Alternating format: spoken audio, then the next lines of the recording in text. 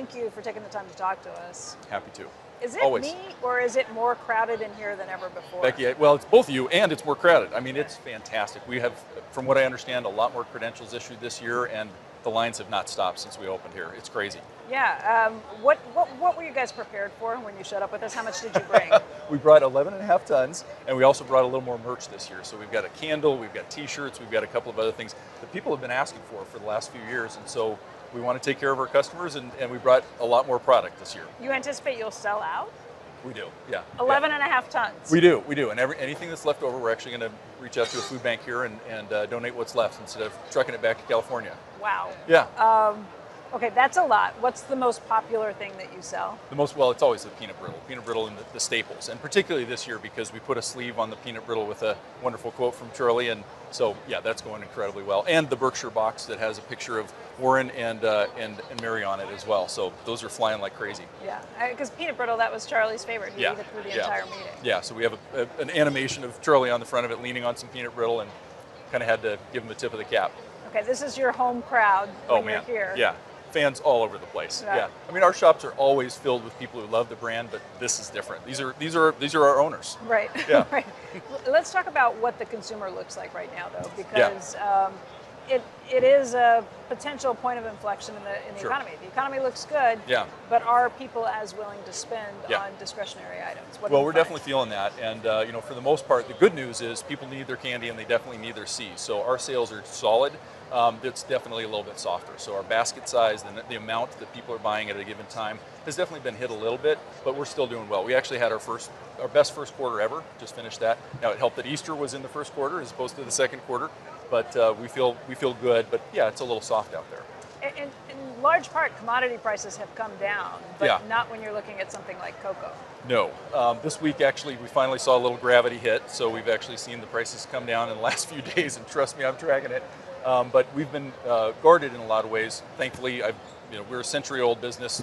People smarter than me have made a lot of these decisions previously, but we generally buy 12 to 18 months out, so we've been good for most of the year, but the back end of the year is definitely going to pinch us a little bit. What part of your cost is cocoa? I mean, that's got to be a huge... Well, it depends on the product. So we don't have obviously any in peanut brittle, but for an average enrobed piece here, it's almost 50%.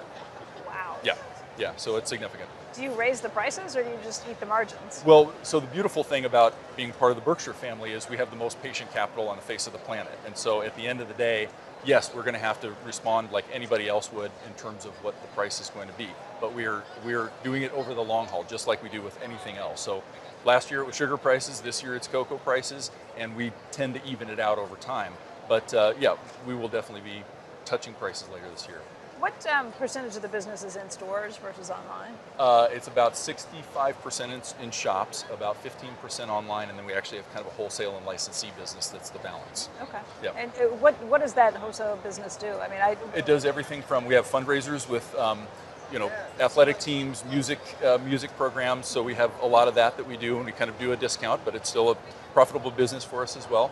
And then our licensee business, which is like airports, tourism destinations, military depots, we sell directly to those folks. And then corporate gifting, like you. Anybody you would want to send out to Christmas, we take care of those folks too. So we kind of consider that wholesale as opposed to retail and just regular e-com. We were speaking with the CEO of Hellsberg Jewelers, Brad, and he said you guys do a teaming up for Mother's Day. Yeah. Like jewelry and candy. How does that work? We did a promotional thing, and it was basically both of us sort of putting up, they had gold earrings, and we had some of our product, and so it was basically partly to drive a little social media and a little bit of additional interest. So Brad's a great guy, and we've been working together for a while, and so essentially it was a drawing for two of these winning packages, and it really went well. I think we had over 35,000 entrants, and really loved it. We're actually doing this, not similar, but we're doing a different thing with Squishmallows, which you might have checked out, so we're trying to collab where we can.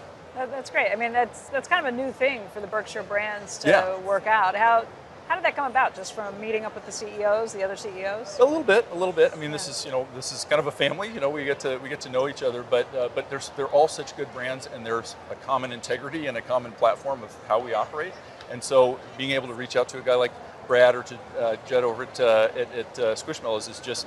It's a fantastic opportunity for our teams to work together. So we don't do a lot of it, and we definitely don't do it just because, but if the opportunity is there, as Warren would say, we would definitely want to take advantage of it. What's your biggest concern at this point? Well, cocoa prices are definitely impacting the business to some degree, and it's sort of inexplicable to me to some degree. We understand there's a supply issue there, but it was steady for almost 15 years, that price, and then it sort of took off. So that's certainly a concern. I think the other is just the general state of the economy, which you touched on as well, and believing that wages are up and spending is not necessarily following suit, and the price of goods overall is definitely impacting just any business out there. So, but at the same time, I can also say our business is strong. We're doing very well. Our retail business is up. Our e-commerce business is up, and so we feel good about the future because we're C's.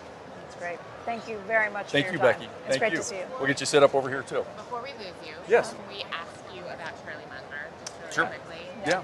Another. You bet. Yeah. Let's talk about Charlie. This Yeah. is the first meeting he's not here. Yes. Peanut brittle is a huge seller for you. Yeah. But just in terms of what Charlie taught you.